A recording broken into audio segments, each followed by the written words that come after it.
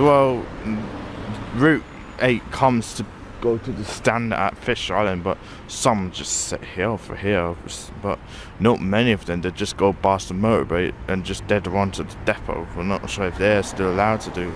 They still do it, and I know that the Bow roundabout is very busy of the major, as the routes have been diverted from like road flyover.